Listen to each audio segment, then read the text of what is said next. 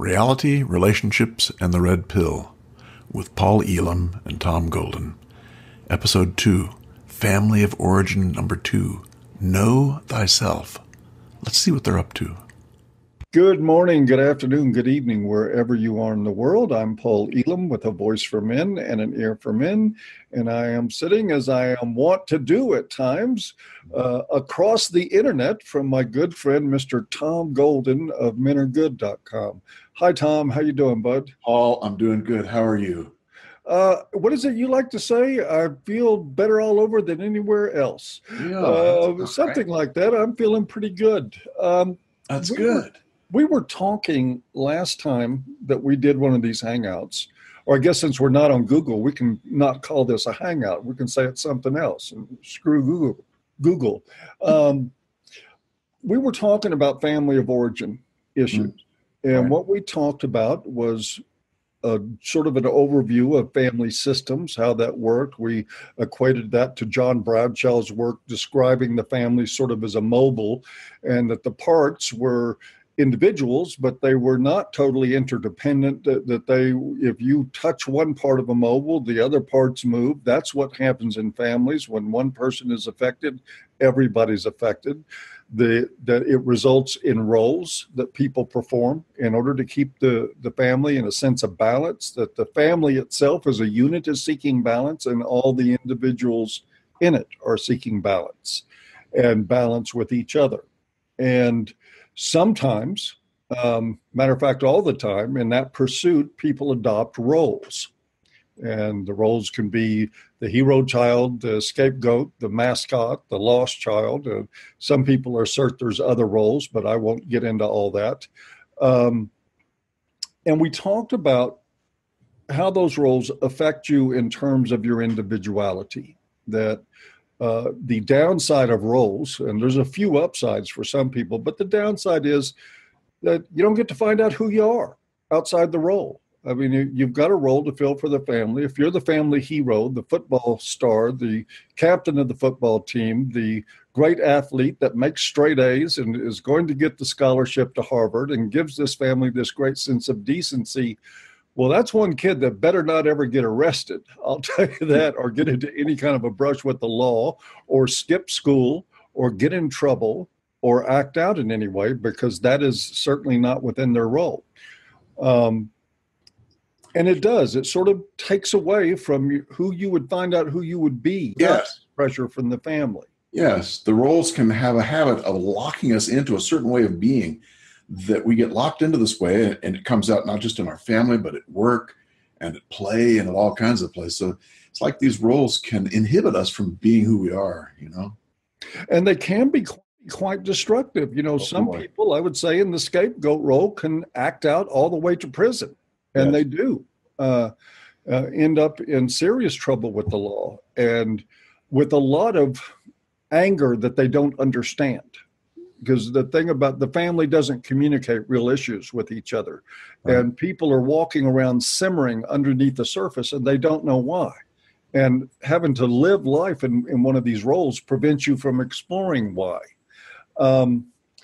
And we covered all that, I think, pretty well. But what we didn't talk about, and I was hoping we could get into some tonight, was that these roles, when you turn 18 and go off to college, or you turn 21, go into the military, whatever you do, the role doesn't just go away because you left your family.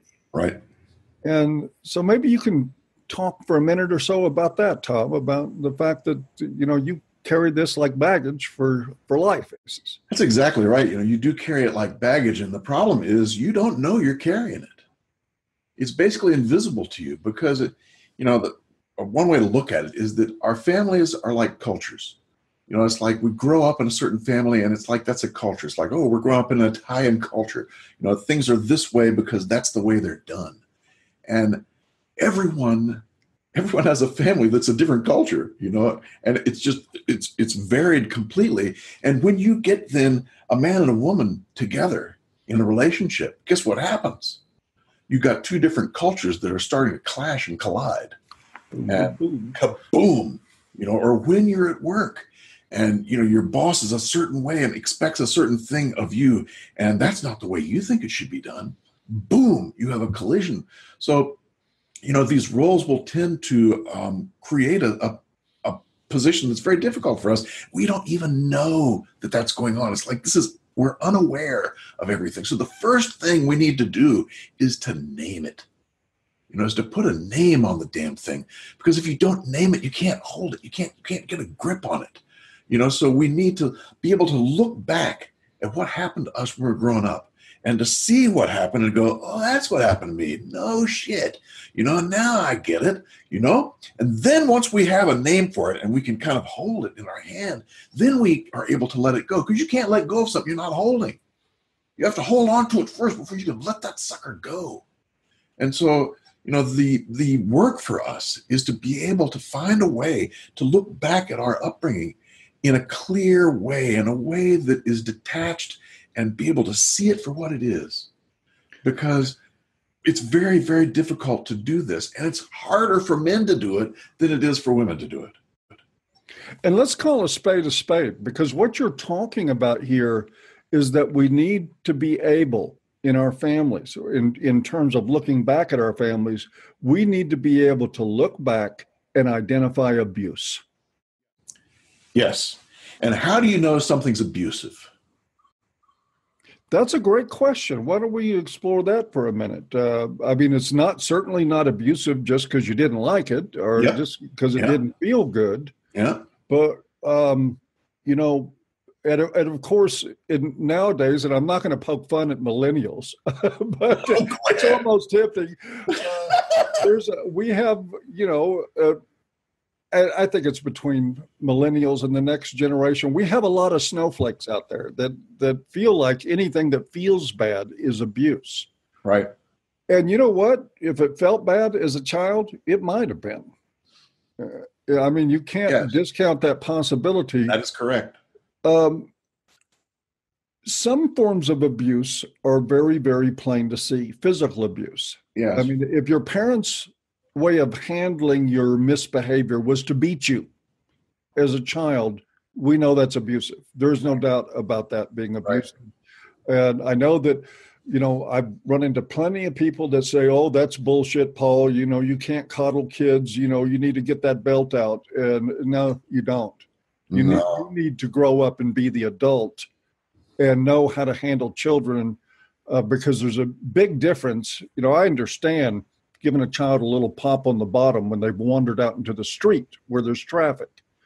But there's a huge difference between a pop on the bottom that's for their good and a pop on the bottom that's for your good because you're frustrated, because you don't know how to manage their behavior. How do you tell the two apart? One of the things that I've found really helpful is to look at the behavior and see if it's attacking your identity. Because anytime you're attacking someone's identity, that's probably more abusive. If they're trying to give you a message about not going in the street, that's something else again. But if they're saying you're an asshole for going in the street, that's abuse because it's attacking the identity. It's saying you are bad. There's something wrong with your hide. There's something that you're doing that, you're intrinsically a bad person. There's something, your identity is wrong. And that's where we see abuse clearly. And it's not so clear in a lot of places, but usually that little piece there helps to kind of identify it and say, oh yeah, well then what I went through as a child was abusive because my identity was attacked over and over and over again. Absolutely. And, one way that comes across very commonly, even outside the realm of physical abuse, is constant messaging from one or both parents. You're an idiot. You're no good. You'll never amount to anything. You'll never do anything right. Right. And this is the parents really projecting their own shortcomings into the child. Yes. And because it likely happened to them. That was what they were raised with. The hallmark of the analysis, folks, is people treat others as they have been treated. So you can bet on it. Someone who's abusing a child was more than likely abused themselves. So, and it may go back, Tom said last time we talked, the sins of the father visited 7 generations down. And you will find going back and going back and going back and going back that it's the same pattern of behavior. It's the same abuse. I think it's also real important to point out here too that we're not talking about blaming parents here, and there's certainly, and I don't want to overstate that because a lot of people will refrain from identifying abuse because they don't want to blame their parents. But what I'm saying here is this is about understanding that on one side of the coin, every parent that we know, for the most part, I mean, there's some crazy sociopaths out there, but for the most part, each parent does the best they can with what they know how to do. I mean, it may suck, but they really do try to be good parents. Even the parent that's telling their child for the 4,000th time that they're never going to amount to anything is a parent there's afraid that the child isn't going to succeed. And that's the only way that they know how to try to get that message across. So this isn't about blaming them, but this is about the other side of the coin. On one side, they did the best they could. On the other side, the best they could sucked. Yes. And it's not about blaming parents. It's about understanding oneself and understanding what you went through and how that has created a certain way that you do things. And now the opportunity is within you to change it. Do something different. That's the good part. Yep. And you may a lot of people will experience anger at their parents when they go through and do this work. Absolutely. And there's no sin. I mean, your parents were angry at you a few times. You can be angry at them. It's not a sin. But the point is, too, that ultimately a product of having worked through this stuff is forgiveness. Is that whatever anger you do experience, you come to a point of forgiveness. You come to understand they had the same experiences as you growing up, sometimes harder. They were set up to be the kind of people that they were. And when you really get some of the anger expressed and you start thinking different ways and saying, you know what, I'm not going to be this person anymore, and I'm not going to accept this kind of treatment anymore. Right. Because here's the deal. What you'll do is whatever role you played in your family, you're going to recreate that until you understand what that role is, how it happened, the dysfunction in your family, the abuse that you experienced. You're going to go out there and find people to do to you what your parents did. It'll be a woman, it'll be a boss, it'll be friendships, but you will find a way to repeat this whole dynamic so that you can try to correct it, and you won't know that you're doing that. Yes. You see it in talent stuff, with the women who are beaten. What do? They get rid of one guy and they go to the next guy that's going to beat him. And then they go to the next guy. What's happening? They're replaying that old stuff over and over and over again. And then blaming it on someone outside of themselves, which is partly true, but the piece that they're missing is that it's partly their responsibility. And what will happen in that too frequently, and I have seen this happen, is that if they manage to pick a guy that won't hit them, they'll provoke him till he does, or they will get rid of him and go find somebody who will hit them. Yeah. And this is one of the nasty little secrets about male domestic violence on women that people don't want to talk about, but it's absolutely true. Yeah. And of course, men do the same thing.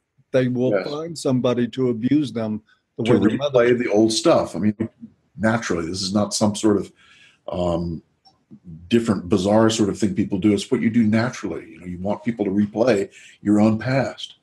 And that's the bad news. The good news is you can break out of that pattern. You said a minute ago, Tom, that this was harder for men. Yeah. It's harder for men for, the biggest reason it's harder for men is, first off, no one wants to hear men's pain. Nobody wants to hear that shit. And if no one's willing to hear your pain, how are you going to work this stuff through? It's much more difficult, particularly things like shame. Shame, we need someone outside of ourselves to say, look, man, that's bullshit. You're fine the way you did that. That's okay. And after we hear that about the 100th time, we start saying, well, maybe that's right. But until then, just the shame inside, it is never going to change without that outside feedback. It's not going to change. And so we need people outside. And that's why women, are more likely to heal from this stuff in some ways, Well, because and what's people built listen to them, in, and their focus for healing is interacting, being with other people. When you interact with other people, you got other people telling you, no, that's not right. You're this way, you're that way, blah, blah, blah. Whereas a man's way of healing is much more active or inactive, solitude. Both of those ways keep him from interacting with other people who would be there to say, look, man, you're okay. Really, this is okay. That's why it's so critical, Paul, that men get involved in the kinds of things we're doing with Patreon. In your group that meets on Saturdays, and the forum that I'm doing on my Patreon side, because they hear from other men. They hear from other men, other red pill men are there for them, standing shoulder to shoulder, talking about some of this stuff. That's critical. That's amazing what's happening in there. I'm loving it. The Saturday groups are fantastic. And the reason, when Tom said men don't get an audience for their pain because the world doesn't want to hear that shit, he's including the mental health field. Yes, that's right. I mean, we're laughing, but It's true. This is one of the most disgusting realities I can possibly think of, is that especially in the area of marriage and family, because what do they do when you have marital problems? You've got two people with dysfunctional family issues that have gotten past their honeymoon, and now they're engaged in a power struggle to see whose rules they're going to live by. And a really good therapist could help them with that. Right. But what do? They go in, and the guy gets to be the identified problem. I mean, from jump, he might be married to the worst borderline biatch you've ever seen in your life. And 15 minutes into the session, the therapist will be saying, you need to do something about this, and you need to listen to her. She's telling you, and she may be telling you why she slept with your brother. And she'll still find an ally. That's true. And it's just awful. So yeah, Crazy. That is one really big reason why men wisely avoid therapy. Avoid therapy. I've seen it over and over again, Paul. In fact, I wrote a little thing on couples therapy and an emergency guide for men, because it talks about these things where men are automatically assumed to be the problem, and the whole thing is gynocentric based, and it's based on helping women. And man, if you're not doing therapy with couples as two equals, then you're making things worse. And here's another part of the difficulty is that because of the way we punish men for caring all about themselves, having boundaries, having values, having limits with how they're going to be treated, any of this. I mean, a lot of this comes out of dysfunctional family roles, but it's also cultural misandry and what gets expressed in a number of different places. Men psychologically are, on average, defenseless against this stuff. Yes. When they're confronted with being the identified problem, for instance, by a mental health professional, they don't know how to fight that. They end up saying, they sort of hang their head. They've been told all their lives it's their fault. Yes. And here's a professional just telling them what they pretty much already knew. And they don't have a structure in their mind in place to know how to defend themselves. Right. And for me, this is what red pill and what family systems work individually can do for somebody. When you when you train your mind to be able to identify abuse and to reject it and say, hey, wait a minute, no, I'm not the identified problem here. This is a marriage. We both bring garbage and we both got stuff to sort out. And if we can't do it that way, then I'm not paying you $200 an hour to sit here and blame me just so you can, please her. Men don't know how to say that. Because if they did, marriage and family therapy would be a very different profession. Well, men are the problem, and that they are supposed to make things happy in the relationship. I mean, it's like that's part of what they provide and protect thing, Well, when mama ain't happy, ain't nobody That's happy. it. That's it. So I mean, guys, be careful of therapy, guys. Go in and go to three. If you got to go to somebody, go in and do 3 sessions one at a time with people and see if someone is able to meet your needs. Paul, you and I did a thing one time on helping men choose a therapist. We should probably put a link in the low bar. yeah, we should. We should. We both will. We'll Yeah. put And a link. I'll put something in there too, that link to the article about the couples therapy, which I think men would find helpful. And also, I want to stress too, a lot of men, and I would argue most of them, don't have to have a therapist. Right. Right. If you can have just people, if you can cultivate relationships in your life where you're not just seen as a guy, where you're seen as a human being. And when you tell them, hey, yeah, my father used to get a razor strap out and beat me across the back. For somebody to say that shit is wrong, you didn't deserve that. Just to have that voice in your life and to be able to learn to give yourself permission to acknowledge that shit was wrong. Yeah. That you shouldn't have been treated that way. Everything from the razor strap to the undermining of your self-respect and your confidence in yourself. And a lot of guys experience inappropriate emotional bonding with their mothers growing up. Bradshaw would have called it emotional incest, and I think he'd be right. Yeah. That once the marriage goes south or the mother gets rid of the father, or he can be living in the same house and they're a million miles apart, she'll turn to one of the male children and turn them into an emotional husband, which is sick. It's awful, but it happens a lot. Yes. Yes. And that too is abuse. Yes. Children are not supposed to be put in the role of adults. They're supposed to be Parentification. Parentification, yes. And then, unfortunately, you see that same role would be sought out by him later, in some other situation. So, guys, be careful. Be on the lookout for this kind of thing, this pattern that repeats itself over and over again. Why do I keep drawing this to myself? Is the question that people have over and over again. Why do I keep drawing the same pattern? Well, look inside. See what you can find. Talk to other people around you. Look at your relationship with your parents and compare it to your relationship that you're in as an adult.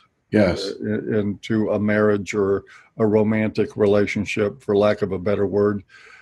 Find out the similarities, because what I've been telling clients for years is that if you sit down and you make a list of everything that frustrated you and bothered you about the way your parents treated you as a child, and then make that same list about the things that frustrate and bother you about the woman that you're with and the way she treats you, many, many times you're going to find some very, very disturbing similarities. Yes. In those lists. And that's a product of having grown up in one way and recreating in your life. It's exactly what we're talking about. Yeah. And it happens all the time. Yes. And that's the bad news. The good news is you can stop it. You don't have to continue this. You can be free of this crap. And the even better news is that once you're free of that, it is one of the most freeing feelings. I mean, it's just, it is like waking up to red pill thinking. It's just one of those moments in life when you get that you don't have to be what your family stamped you out to be. You can be whatever you choose. Yes. And when you are able to identify forms of abuse from your family of origin, and when you're able to work through that, then ultimately forgive and move past. That brings me to something, Tom, that I wanted to ask you about. Some people sometimes find it necessary to get out of their family of origin. Yeah, that's a tricky one, eh? That is extremely tricky. I think the best I've seen is to be able to stand your ground within your family of origin. Stand your ground and stand up for who you are, if you can. It gets really tricky when I've seen over and over again that the feminist therapists are telling these people, oh, you need to get out of there. They're abusive to you. You need to leave and never go back. No, you need to go back and deal with it. You need to go back and stand up and say, this is not the way I want things to be. And look, you treated me like this, Now, sometimes, Paul, there is certainly reason to not go back. I mean, if someone's really abusive to you, is horrible, acidic, who knows what. But I'm sure there are situations where it's probably best to just bolt.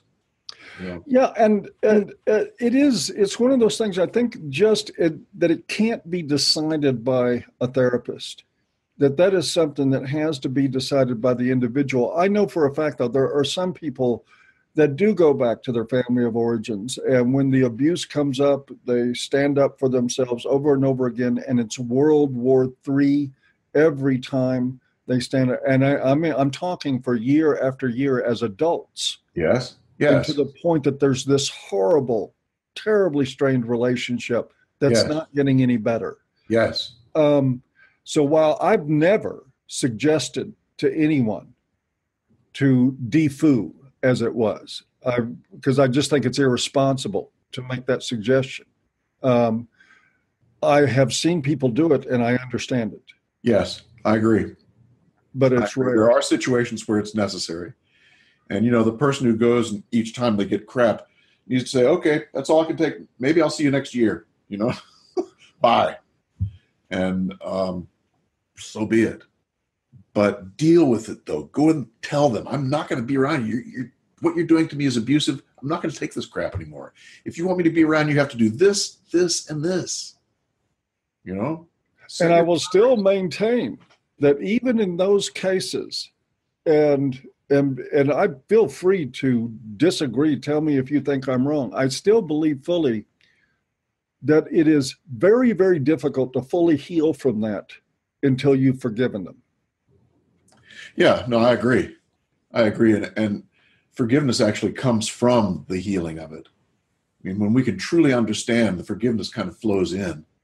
It's not like we have to try and be forgiving. It's like, that's going to be a fail every time. But when you really do the work, and when you really understand, and when you really can accept yourself for who you are, forgiveness just kind of appears. And man, that's a nice feeling, Yeah, I'm not talking about forgetting. That's exactly right. Yeah, we don't want to. Forgetting is not. It's not helpful sometimes. We want to. Well, remember. You do have to remember, and you have to remember it well enough to make sure that you don't tolerate abuse from them or from other people that's similar. But I do maintain that it is very, very difficult to make that final break from family of origin abuse and from the role and from all that stuff. Because you're right, it's for you. It's not the abuse. The forgiveness is not for them. Yes, exactly, precisely. It's for you, and it happens inside you. Absolutely. And it doesn't mean that you have to go loan them money or. The thing that keeps in my mind about what we're talking about now is the PAS. The parental alienation stuff, which we see all the time, and it is so heartbreaking. That children are allowed to be brainwashed to such an extent that they shun the parent. Ugh. I mean, that's exactly the opposite of what we're talking about. Yes. It's not working it out. That's turning someone into the bad guy. That's scapegoating, really, in its essence. So bless all the fathers out there who've been alienated from their children. It's a very, very difficult spot. It's terrible. Oh, my heart's with you. For them, for the children. And for the kids too, yes. Gracious goodness. What a loss for them. It is, but unfortunately we've got, I believe, literally millions and millions of single mothers out there right now, as Tom and I are speaking, that are sitting in their Section 8 living room somewhere, bad-mouthing the father. Yeah. It's not just Section 8. Yeah, no, it's not. It's a lot of people in upper middle class. I mean, they've been taught by this daggone feminist oligarchy that they have been oppressed and that men have treated them terribly, and it's their turn to have it all. And hell with men. Yeah, I didn't mean to make it sound like it's just poor people, because it's Yeah, certainly not. good. It's everywhere. It really is. It really is. It's in the drinking water. Gynocentrism is in the drinking water, folks. Oh yes, and Careful what you drink. Stick with the scotch. there you go. I prefer bourbon myself, but Yeah, I'll go with either scotch. one will do in place of the feminist Kool-Aid. Yeah. Goodness knows there's enough of that going around. Uh, I asking you something else about this too. In What do you see as some of the key elements to how people break free of this? One, we named identifying abuse Yes. and resolving it. That's sort of on the looking back side of this. Right. And looking ahead, what do you suggest for people to think about as they're moving through life I post? don't know. I think a lot of it is looking, a lot of it has to do with looking back. Because if you look at almost any kind of healing, there's two components to it. One is safety. In order to heal from anything, we have to have a certain safety. And within that safety, then we do something which is the second part, which is tell the story. And everyone has a very, very different way to do that. And what I would suggest people do is look for your way to do that. And men are very surprising in the different ways that they find safety, because everyone thinks, oh, well, you talk about it and you cry. And yeah, that is a valid form of safety, and it's a valid form of telling the story, but it is nowhere near what men do. I mean, men do some fantastic things with their actions where they honor people. They honor the loss in some way or another, and it's through the honoring and the action that they tell that story. The story gets told over and over again. So really, what we're talking about here with old family stuff is first identifying, naming it, and then finding a way to create a safe place in order to tell that story in one way or another. And like I said, men have some great ways to do this. It could be that you're going to go volunteer for children who are disabled. I mean, who knows what? I mean, and it's through that work, that volunteering, that you're finishing your own crap from your own childhood. You're helping those children in ways that you were never helped. And it's through that action, that movement, that you start healing that old story.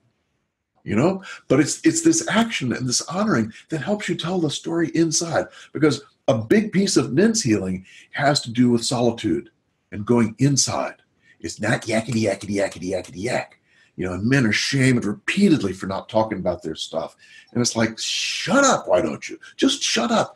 Because men find ways to heal from inside. This is why shame is difficult, because men's process is usually one of more solitude. And gosh, there have been some fantastic examples of this. Christ is a great example. When he was in trouble, what would he do? He'd go into the desert for 40 days and 40 nights. And I don't remember Mary following in saying he needed to join a support group. She didn't. She let him be. She let him be in that solitude, because that's what he needed. He needed to be quiet for a while. He needed to not have anybody around. He wasn't going to, commit suicide. He wasn't going to do anything. He was going to be quiet. Men need quiet. When they get quiet, good things happen. So I'm kind of getting off the thing here, but No, I don't think you are. Finding safety and then telling the story within that safety, no matter what your way is. And the men out there, look at your way to tell the story. Men have fantastic ways to do this. And I'm guaranteeing you, every man out there that's watching this right now has his own way to do this. And if you think about it, guys, you'll think about the ways that you have healed from things through honoring an action or inaction. And don't let anybody tell you different. And of course, if you want to learn more about that stuff, read my books. But that's a shameless plug. I'll second that notion. No, it's a great plug. Read Tom's books. I have. Yeah, there's this little teeny one called The Way Men Heal. It's only 58 pages long. And I think men find it very, very helpful. So do women, actually. Because, when women really understand how men heal from things, oh my gosh, things change. She doesn't expect him to talk all the time. She doesn't expect him to process emotions in the same way she does. She doesn't get upset when he goes off and processes quietly. So, and You know, what Tom's talking about is really important too, because there is a standard now in the mental health industry where it concerns this stuff that is, I don't know how else to put it. It's the stupidest shit I've ever seen in my life. You go in, and what they'll develop when they're working with somebody, treating somebody, they'll develop what's called a master treatment plan, and they'll set objectives and write down things like that the patient or client will talk about their feelings about their father 3 times in group. That's the objective on the master treatment plan. And if they can get them to talk about it and shed a tear, then to the female-oriented therapist, their job is done. Oh, yes. And if you shed a couple of tears, the therapist will walk out of your individual session or your group just beaming about themselves and patting themselves on the back. Wonderful job I did with the job. Right. Bob cried about his father. And you know what? There's a lot of work. You know, a man may or may not need to shed tears about something. I mean, and we don't need to put him in a box that says he has to do it this way or that way. But for men, they heal through action. Yes, doing something. They do things, often with other men, often working side by side with other men or working on something themselves. But either way, they take action. This is one of the ways they process stuff, and with the way they put distance between themselves and the original grief is through action. And I just look back, I recognized at the time, even though I was much younger than I am now and far less experienced at the time, and I knew then when I saw that stuff that it was just bullshit. It was just, it's like, man, you guys are getting paid. Let me get this right. I can get this guy to cry, and I've earned my paycheck, and that's it. That's all he did. It absolutely know that testosterone diminishes tears, you know, so you're not going to cry as much as your wife because your testosterone is slowing it up. And think back, guys, when you were 8 years old, you could cry like the banshee, right? You could cry about anything. I cried all the time for the daggone Redskins and Senators would lose every freaking game. I was laughing. Well, yeah, we had different ways to cope. But then right about 12 years old, I stopped crying. You know, it's because testosterone took over. Yep. Testosterone lowers the tears down. You know, it doesn't mean you don't have the emotion. It means you don't have the tears that are paired with it. When women hear that and they hear, holy crap, he can't cry, they suddenly have compassion for men, you know, because they know what a release it is to be able to cry of the emotion. Men don't have that. Well, some women. Most of the female therapists I've ever known turn that fact, even hearing the relevant data on it. No, men are emotionally repressed because of masculinity, and they need to cry like women. And this is where we end up with a mental health system that views men as broken women. And it's one of the most, you talk about abuse. Guys, you're not broken. You're not broken at all. You're just fine the way you are. And, anyway. Are we about finished? Yeah, I think we're about finished. I want to point out one thing. Stick a fork in it. And I'm going to put in a shameless plug myself. Both Tom and I have weekly meetings online through the same kind of format that you're seeing he and I talk right now. We do that through our Patreons. And I've said it before, and I'll say it again. $1 per video, and you can cap it at $1. And you can get 4 90-minute meetings a month for $1. It ain't about the money. It's about getting guys together in a place, not where they can cry and pass Kleenex, and not where we would make fun of them if they did need to shed tears. Right, that'd be fine. But a place where nobody's going to be telling them that, you know, they're wrong, they're screwed up, they're toxic masculinity, any of this bullshit, where guys can talk about the struggles they're going through with wives, girlfriends, ex-wives, girlfriends, their children, whatever. And we are in there every Saturday talking about these things. And I can't speak directly for anybody in there, but I can tell you the feedback I'm getting is that this is benefiting them greatly. So if you need a place like that, feel free to go check out Tom's Patreon. As a matter of fact, I'm doing a special this week. If you support Tom Golden on Patreon, I'll allow you to support me too. How's that for a deal? I'll match that. I'll match that deal. Just kidding. Oh, God. Yeah, the support that we have on our Patreon is or my Patreon is the forum, rather than we do a monthly meeting basically. But okay. Yeah. Well, forum though, still it's a place to go. It's turned out to be very good. There's a lot of fascinating stuff going on there. With red pilled men from Norway, from all places, Slovenia. So what you do is you go support Tom and go to his forum, and then if you want to get together and chat live on a weekly basis, you come over to my Patreon. There you go. But we have a blast, and it's a lot better. I set up an ear for men because the mental health industry sucks ass. Yeah. And, it's a small group, but feel like we're coming through with what the promise of that was supposed to be. Amen. And with that, I guess I'm done. I'm done too. And of course, men are good. Yes, they are. As are you. Bye-bye. Indeed. We'll see you then.